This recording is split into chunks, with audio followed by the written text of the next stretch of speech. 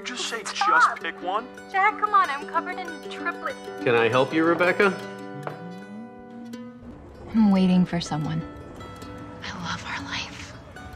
I love it right now. Because the truth is, when I close my eyes and I think about our future,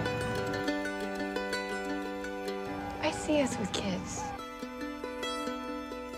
There's nothing wrong with me focusing on my career, you know? You mean the singing? Yeah. I mean the singing. Maybe it's because I'm still singing at Froggy's, and I'm not as far along as I thought I would be. I don't know. It's over, Ben. It's all over. What would you guys say if I told you you were having twins? I'd say you're lying. Yeah. Well, I am. Oh, okay. You're having triplets.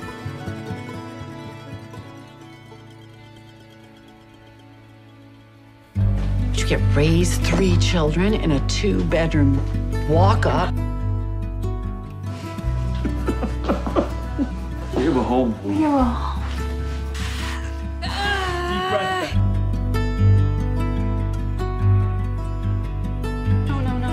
Please don't tell me that I'm gonna die on my way to a Weird Al Yankovic concert. Guys, enough! Guys, stop! Guys, can we please eat our breakfast like normal human beings? Why did you bring your girlfriend if you know that she hates me? You constantly criticize my family. I am not a good enough cook. I don't clean well enough.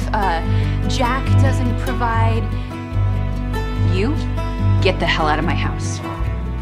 When the snow is gone, get the hell out of my house.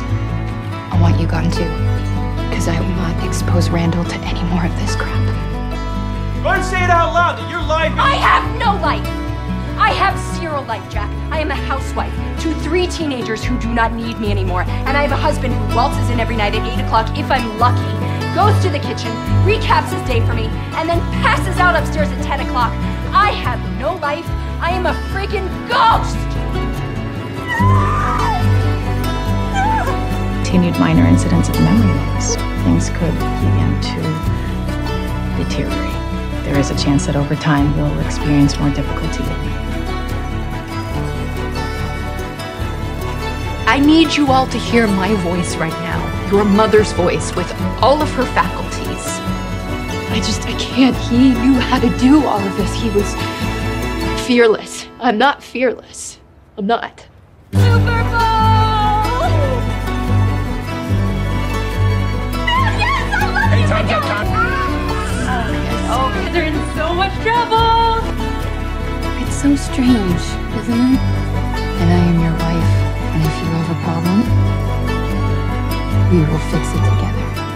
How just like that, a complete stranger can become such a big part of your story. Make the big moves, even if they're small moves. Forge ahead with your lives in any and every direction that moves you. And I'm asking you to be fearless.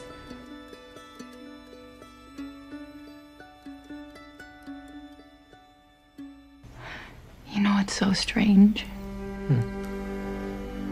I'm not worried about forgetting about the big stuff.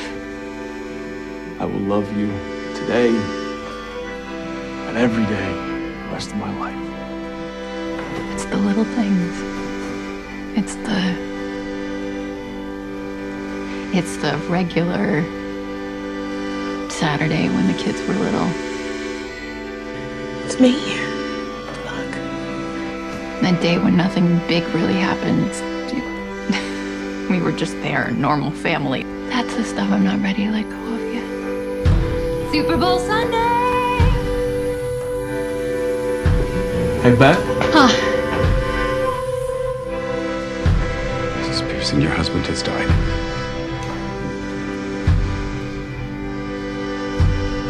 Hi. I have to talk to my kids. And I have to ruin the rest of their life. So I'm gonna be strong for them. God help me, I'm gonna be strong for them. You know neither of you has to be the man of the house now, right? You will not make your life smaller because of me. But you don't have to worry about me, okay? Ever. You are the same woman who lost a child and rolled out of my hospital with 3 babies just the same. As tough as they come, Rebecca Pearson. They did diagnose me with something called mild cognitive impairment, which could eventually lead to dementia or Alzheimer's. You survived. You survived just to lose a child. And then a husband. Look at him, man. And still, what a thing you made of it all. My life has been full of next time. Now I realize that I am running out of time to do them. I want to spend however many good years I have left. I want to spend with my family. Randall, it's a struggle for me to get out of bed every morning. And I know that isn't fair to you guys, but I can't seem to stop it. I did what I could. I want to make up for all of my next times. My favorite person. Where's Miguel? My mother was magic. They're saying it won't be long now.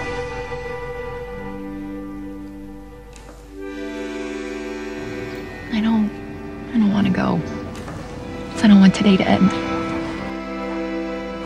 This is quite sad, isn't it? Today's gonna end no matter what. The end.